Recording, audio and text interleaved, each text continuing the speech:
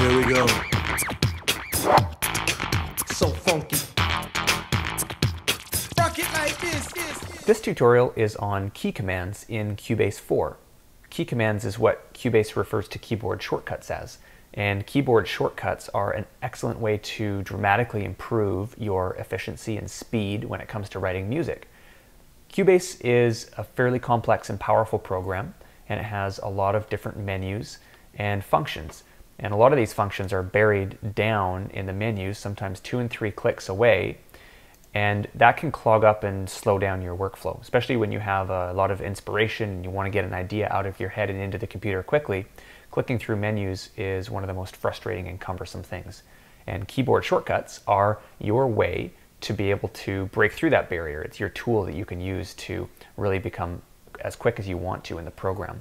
Thankfully, Cubase makes setting up key commands very easy, and it's got a really powerful function to be able to do that. So let's take an example. At the beginning of a project, I'm typically adding a lot of audio files. Normally, to import an audio file, you have to click on the File menu, Import, and select Audio File, and that'll bring up your context menu to select what file you want to import. That's a drag. That's the slow way to do it. Now, I'm going to take that function and I'm going to show you how to apply a key command or keyboard shortcut to it. So we click on our File menu, we go down and select Key Commands, and that'll bring up this window here. Pretty much all the functions in Cubase that can have a key command assigned to them are listed here, and you can find them all by expanding or collapsing these little folders. The quick way to do it is to type in the command that you're looking for. In this case, I'm searching for Import Audio. Hit Return. And as you can see, it brings it up right away. So if it already has a key command assigned to it, you'll see it right here. And as you can see, some of these functions already do have key commands assigned to them. Cubase is set up with key commands by default, but a lot of times they're either inconvenient or you'll just want to set up your own, or you'll want to be adding one to one that doesn't have one. So we're going to leave our audio file, import audio file selected. We're going to click in this field right here, and I'm going to assign command I. Type that in, and then I click Assign. As you can see, it's assigned Command I. You can see it down here. And then we click OK. Now we're going to make sure our audio track is selected, and we're going to hit Command I.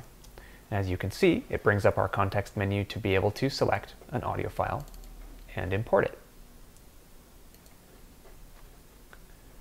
That's a lot faster than going through our File menu, selecting Import and Audio File.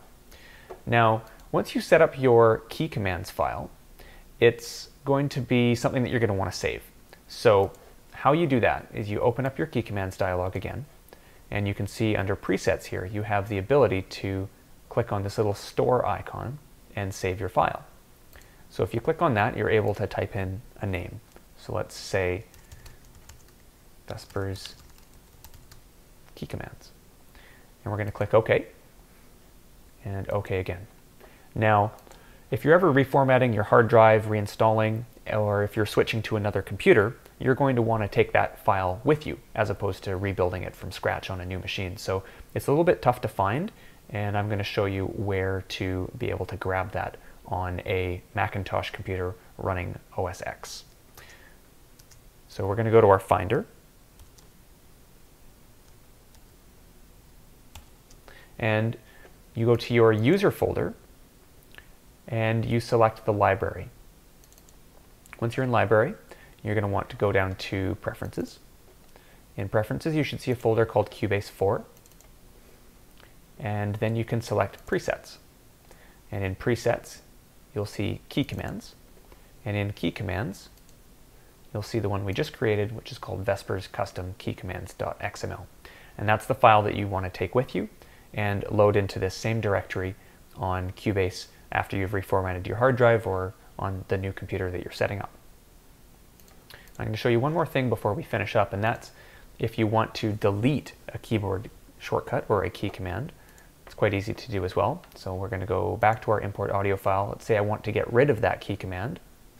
You simply select the key command and you click delete selected key command and remove. And that's how you manage key commands in Cubase 4.